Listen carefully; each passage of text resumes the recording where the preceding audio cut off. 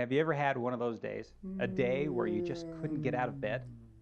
This is a day that you're not going to work because you love your job.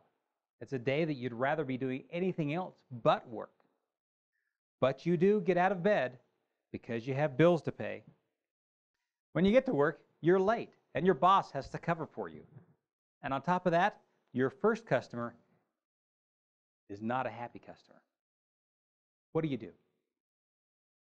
Now wait, I know that there are some of you that love your job, that every time you think of it, you feel like you're skipping through a field of flowers. That's great.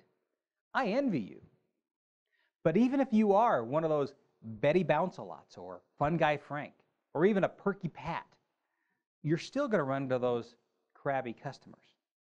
So again, what do? Do you remember those old commercials about crossing the street where they emphasize stop, look, and listen? That's what I'd like you to do with a difficult customer. First, stop. Remember that just because we're having a bad day, it doesn't mean this customer caused it. So stop, take a breath, and with a smile, look. Sometimes we can look at people and gauge the right way to respond. Do they look like they want to fight? Or do they look like they just want their issue resolved?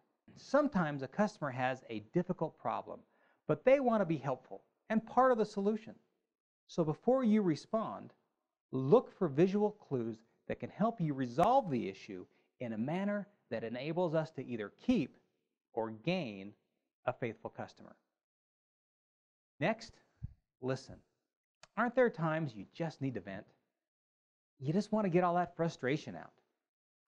Sometimes that's all a difficult customer needs. They want to tell you why they're upset.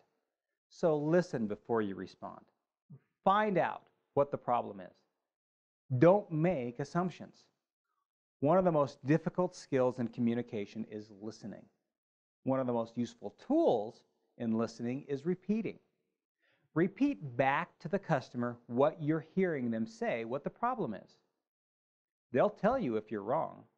If you are, listen again and repeat. If you're listening, you will eventually get it right. And then both of you will be looking to cross the street together. Next, empathize with the customer. So you should be able to understand and identify with the customer's frustration. Tell them that sincerely. Let them know you understand what the problem is and how it could be an issue. Okay, let's switch metaphors. We've talked about crossing the street. So now let's talk about going on a trip. Because we just stopped, looked, and listened, we should be in agreement with the customer about what the issue is. Now, everyone involved should be on board to travel to the place we call problem solved. Now, I doubt that the customer wants to deal with the problem any longer than they have to. And you want to deal with it as quickly as possible, so you both have a common goal. And you both want a quick resolution. So how do we get there? The customer might have a way in mind, but you might be restricted by company policy or a number of other reasons. So the next step should be ask questions. See what would make the customer happy. What would resolve the issue for them? Then offer solutions. You've been hired to think on your feet. Be creative. Keep in mind what you can do and what you can't do. But above all, be positive. Nobody wants to hear what you can't do. So tell them what you can do for them. Do you know the cliche, the customer is always right? Do you know why we use cliches? Because they're usually true. Now, does that mean that if the customer says an item is free because there's no price tag on it, that we give it to them? No. But they are right. It is such a great deal that they'll feel like they're getting it for free. Here's an example. You work in a restaurant. You have a customer that complains, "Waiter, there's a fly in my soup." How do you respond? You say, "No, that's an olive." Or do you respond, "That's terrible. Let me take this bowl back and get you a fresh bowl." Then, when you're in the back, ask them to remove the olives. For this example, the supposed fly was an olive, But rather than argue with the customer, the soup was sent back for a more pleasing alternative. Hopefully, the customer leaves feeling the waiter sympathized with his problem and was on his side.